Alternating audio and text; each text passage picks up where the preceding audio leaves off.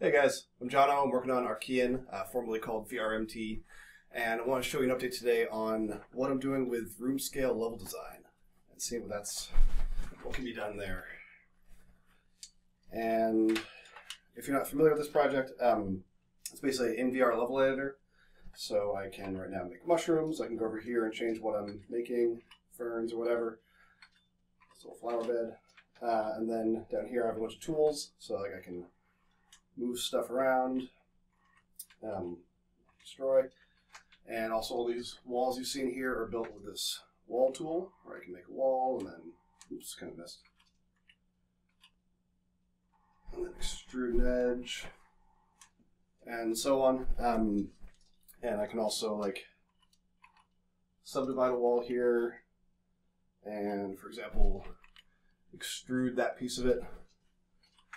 But what I want to show you today is using those tools, kind of some experiments I've been doing with, like I said, room scale level design, seeing what that's all about. So I'm going to go into adventure mode here. So ignore the flowers, but now I don't have the creation interface anymore. I'm just kind of playing the game as if you had designed a level and then sent it to somebody. So the room that I've started out in here just is wide open. I can walk all through here and hopefully never hit anything if I have my walls mapped correctly. So I just figure you should always start the player in a open room because you don't know what part of their actual space they're going to start in. But then as we start moving in, these little blue orbs are teleport points, so I can teleport there. In my vision, that's fading out and fading in, but you don't see it on the monitor. As we start getting into the environment and using these teleport points, we can start to kind of direct where the player is in the room as they get to the next room. So for example, the next room in this environment is over there, and I can only get there if I'm standing kind of in the front of the room like this. So I'm going to go pop there. And then this one, there's the next one through the crack there. And I can't see that if I'm kind of where I started here in the front of the room, or if I get too far to the back of the room. So again, that just kind of ensures that I'm going to be, in this case, like in the middle of the room. And then you'll see that kind of the deeper I get into this, the more that I play with this. So I'm just blocking my vision from the next one over there. Pop in. And as I start going deeper in, so here's actually where I really started playing with it in this level. In order to see, so like that's kind of obviously the clear path, the obvious place the players will go next, hopefully. But if you peek around here, there's another spot down there. Now if I snap over there, all right, so now here I am in one edge of my room. I've actually lost my orientation.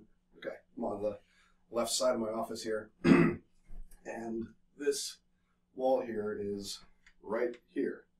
So that's kind of taking up most of the space here in my actual room. And I can pop into here just by pointing my hand through the crack. Now this is my favorite example in this level. Here I have this wall here that is just right through the middle of my office. And I can walk around it, and yeah, that's where it is for me. And I've done with this to a bunch of people now, just here in my office and at our local Boston VR meetup. And I have never seen somebody walk through this wall. Every single time they're going to walk around the wall like this. And you will never, ever, ever see somebody, at least somebody new to VR, but like even I have a hard time just like, all right, I know it's not real. Ugh, it feels really weird. So that's a really like powerful feeling, being able to put something in the middle of the room, being able to kind of make a path through the room that the player's in. And again, I'm ensuring that the player has to start at this edge of the room they're in because of this barrier in this room. And of course, you could just like stick your head through this wall here, this crack here, and then you'd end up in the middle of that wall over there. But again, I've never seen it happen out of all the playtests I've done. So that's kind of what I've been experimenting with, is just like how to make pathways through the room that the player can explore. There's another one over here. So again, I'm kind of in a edge of my office here, and I can walk around this wall and navigate over to this thing. And then here's just like one of the little treasures I've hidden in this level.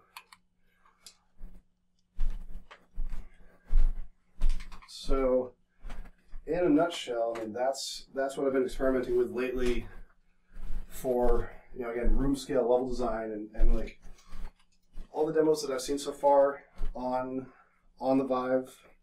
Where are we? Hey. All the demos I've seen so far on the Vive have just put you in a box, and you're interacting with stuff at the edge of the box, which is super cool. Like, so many of the games that we've seen have very cool interactions kind of at the edge of the room, but I haven't really seen anybody kind of experimenting with, filling up part of the room and making you actually physically navigate through the room. And I know this is something that a lot of developers are explicitly avoiding because they're like, all right, well, we don't know how big people's rooms are. Like, we can't count on somebody having this much space to walk in like I have here in my office. And I guess in that way, I've felt like really liberated to mess with this stuff because this is a level editor.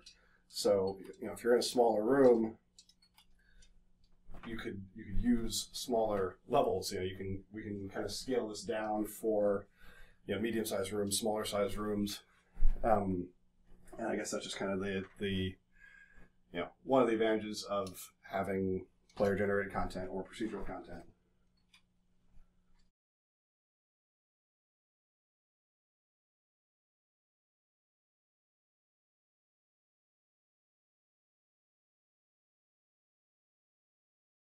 You see what I'm going for here with kind of doing level design in room scale, specifically level design that makes the player walk around the space, navigate their space, and again, that is kind of dependent on the size of your room. And of course, if you're in a really small room, if we're just talking about like a standing experience, then there isn't really any navigation to be had. And I'll do a future video with kind of how I'm dealing with some of that stuff. Like, this project also runs on like gear and cardboard, where you don't have any positional tracking.